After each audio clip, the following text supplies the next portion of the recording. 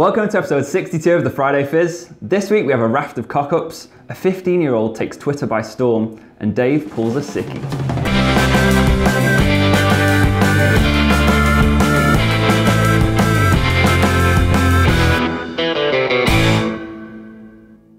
Today, Sam's going to lead, because I've got tonsillitis. Well, I think I might have the requisite skills. What do you reckon, lads? Changes up to it? I don't know about that. Hey, you just keep an eye on managing your own stalls. What do you reckon, ladies? Reckon he's up to it? Don't ask me. I don't know. Well, of course I am. It's menial work.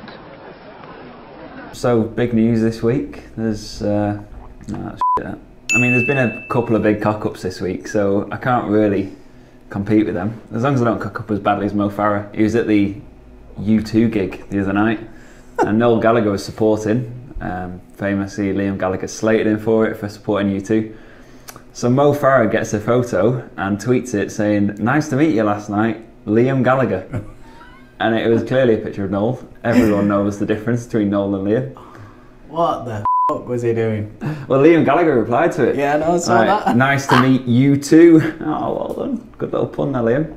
But, Liam's well funny. I really like him. it was funny. I was surprised he played along with it, but Yeah. it was good.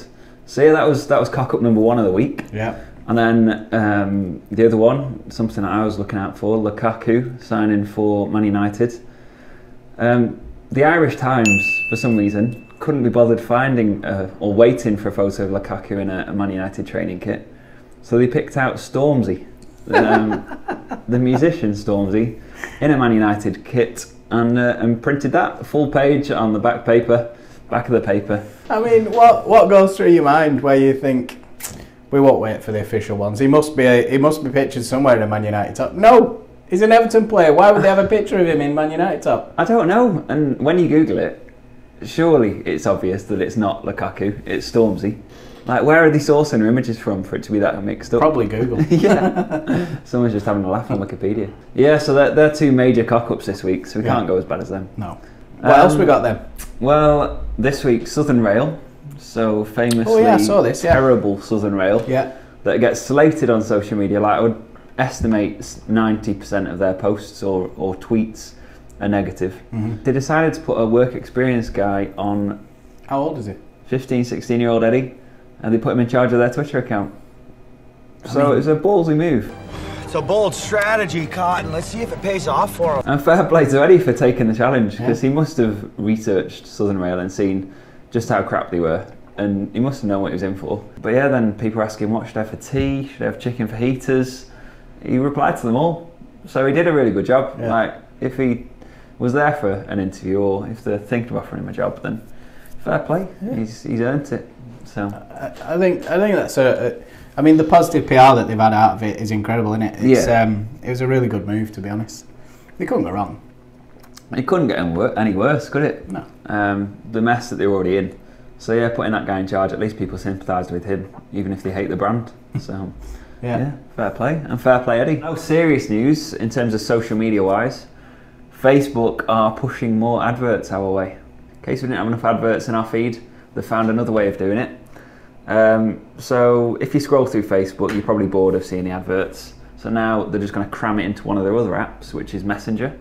I think we mentioned it months ago that they were testing it. So they're trialling it worldwide, starting today pretty much. They're starting to roll it out. When you log into Messenger, when you open it up, it'll be on the home page of Messenger. So where you see all your chat boxes. Yeah. The ads will start appearing there. So they can't be that intrusive, because think of a phone screen, and if they want to show any of the app, they can't really. I've started noticing the Instagram story ads now a little bit more, and actually I think they're really subtle, because they do allow you to skip straight away. Yeah, I have no problem with them whatsoever.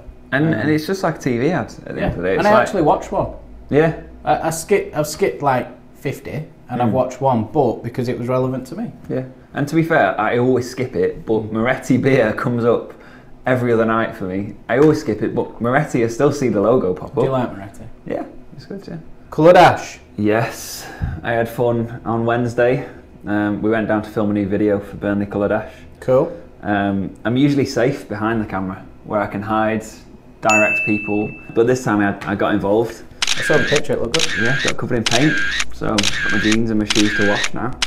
But it's good fun. There's going to be like 2,000 people running around Thompson Park or walking around, getting covered in paint, having a laugh, having a pint with your mates afterwards. Yeah. So I definitely recommend signing up. I think the thing that people probably aren't aware is that there's a whole f***ing festival thing. It's a whole day. On. Yeah. Like, yeah. There's all sorts going on. And it's for lads as well. I think a lot of people think it's just for girls, just for women. But no, loads. It's gonna be a big day for the whole family.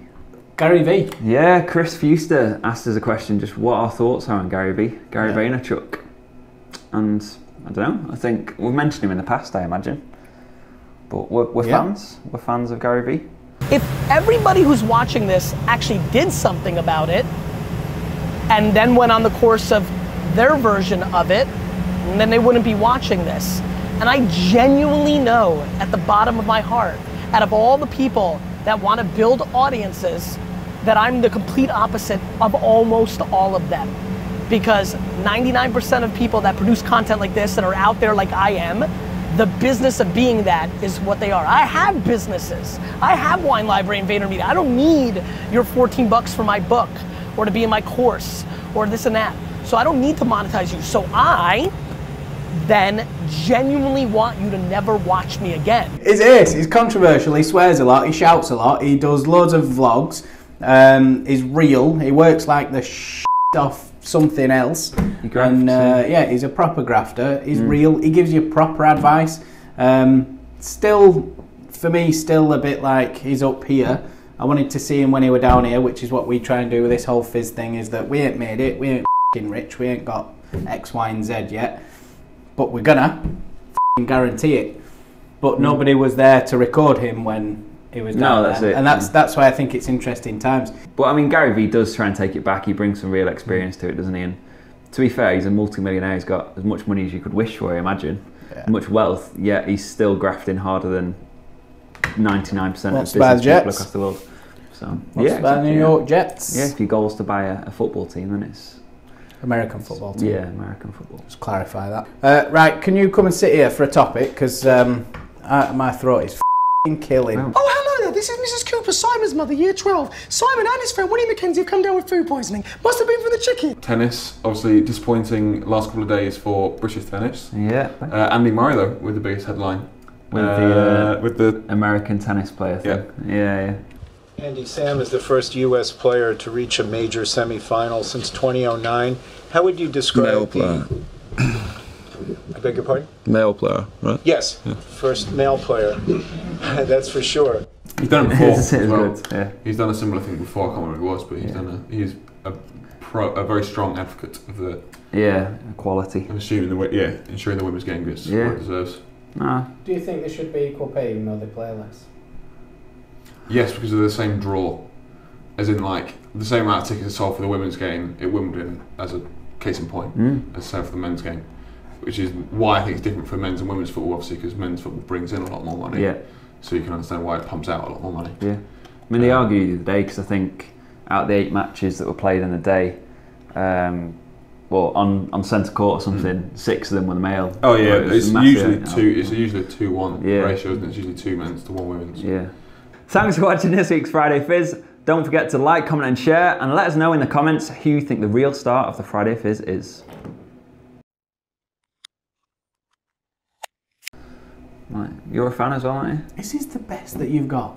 I've got to ask you, this is what you do, you ask me a question and I respond. Yeah, and then otherwise it's literally just me talking down the camera. That's usually what I do every week. I don't want to do it, I'm sick of hearing my own voice.